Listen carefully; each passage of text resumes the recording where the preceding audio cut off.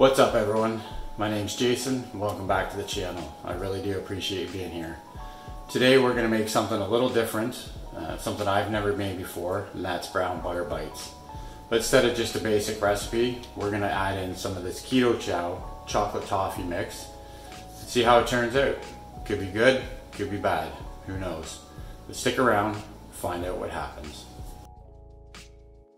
So, like I said in the intro, I've never actually made brown butter bites, so this is my first time. Just a basic recipe to start off with. I watched a few different channels and their version of this. So I just started off with half a pound of unsalted butter. I typically like to get unsalted butter because you just never know what kind of salt is in it. I didn't show it, but at the end I actually add some coarse pink Himalayan salt to the butter bites before I put them in the freezer, just to add the salt in at the end.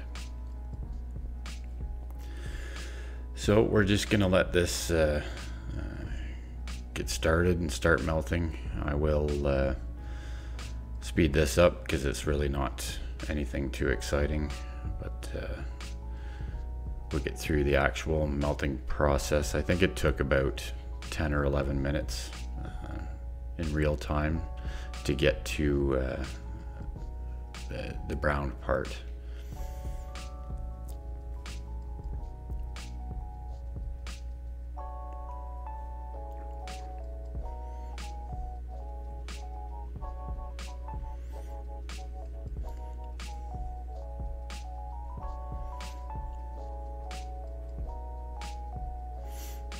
So I was melting the butter on my stove. It was just around medium heat, so 3 out of 6. And I made sure to stir constantly, especially once it started boiling. I didn't want it to burn on the bottom of the pan.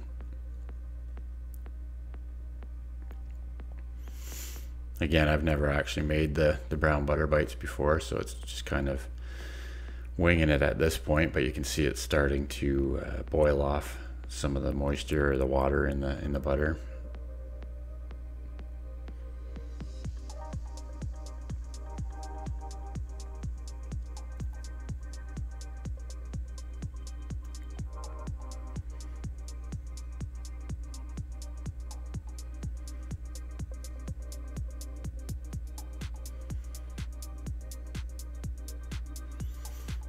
Make sure you scrape down the sides, make sure all those solids don't burn on the side. You want to get them down in the bottom of the mixture.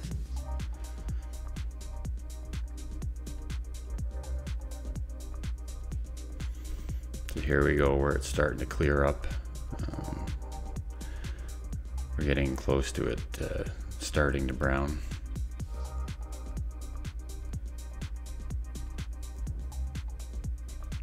I kept turning up the heat a little bit and turning it down. I had a little bit of trouble keeping it where I wanted, but it was mostly just over medium or medium heat.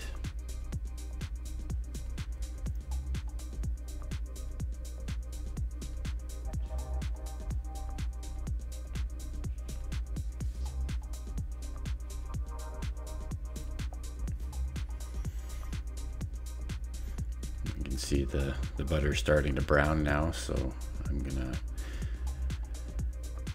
continue to stir it until I get it to I got it to the point where I thought it was sufficiently browned.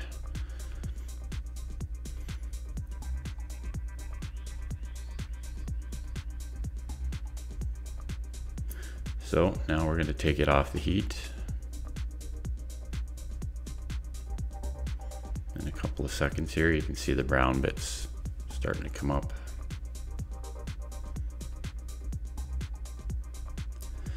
So I have this silicone mold. I like this one because it's got a steel frame, so you don't have to put it on a pan when you put it in the fridge. So we're going to transfer the browned butter from the the saucepan here into just a Pyrex measuring cup, make it easier to get it into the mold.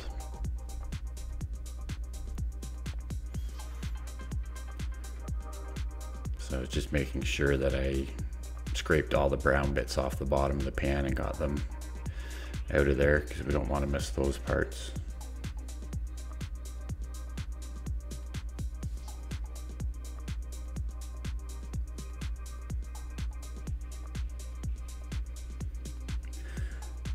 So for this recipe here, I decided to make some that are just the brown butter. So what you'll see here is I scooped out, that's a tablespoon measuring spoon. So I just scooped out 4 butter bites that don't have the Keto Chow mixed into them.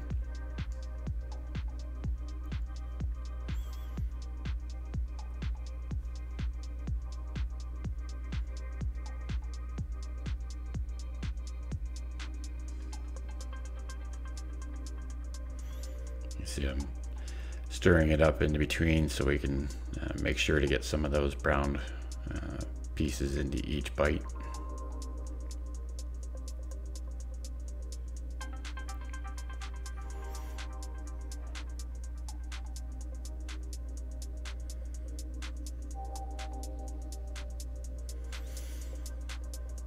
Okay, so this is the Keto Chow mix. That's 3 teaspoons of the chocolate toffee powder. I was trying to decide whether or not to use it all, but I figured I might as well just put it all in. Again, I started with 1/2 pound of butter, just for reference. Now I'm just mixing the powder into the butter so that we can put it in the molds. It mixed in pretty good. Like it dissolved in nice. Didn't thicken it up at all. I was kind of worried about whether or not the powder would change the consistency of the butter, but it didn't change it too much.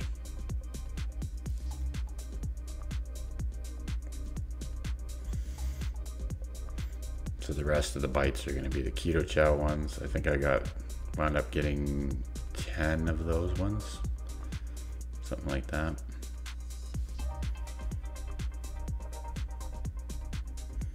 And then I'm just going back and adding some of the brown bits to each one from the bottom of the pan. So those went into the freezer for an hour, and this is what they turned out like. Like you can see the first 4, this first one I'm popping out is straight butter. You can see the bits in the bottom of it.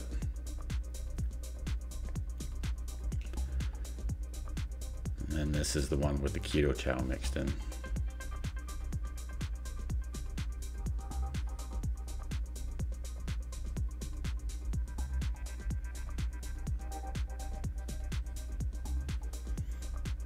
So you can see they look similar.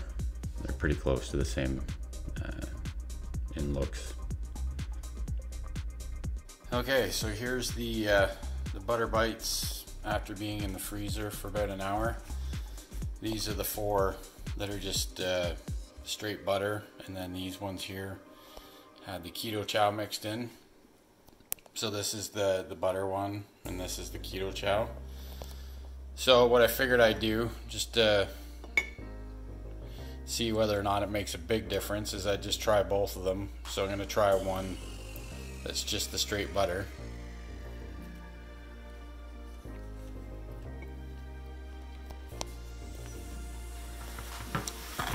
Yeah, that's pretty good.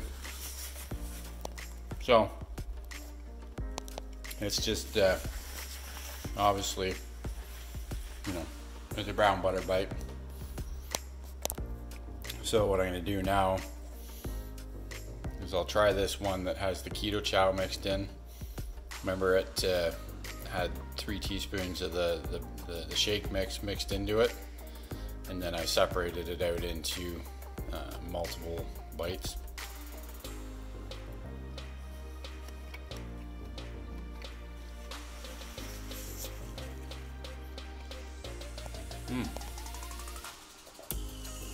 Yeah, that worked out pretty good.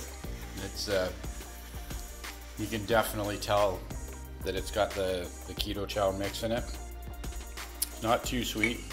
You can still taste the nuttiness of the butter. So I think overall that was I'll give that a win. You know, it was the first time I've actually tried the Keto Chow mix, so I didn't really know what to expect, but it tasted really good actually. So I would recommend trying it if you're into making butter bites and you have Keto Chow on hand. So there's lots of different flavors you can make, so I'm sure a lot of the different flavors would go with this. So that's about it for this video. Like I said, just something new. Wanted to try this for a while. So if you have any other ideas of what flavors we could put into the butter bites, just leave a comment down below. And if you like this kind of content, please consider subscribing, hit that thumbs up, and we'll see you next time. Keep on thriving, my friends.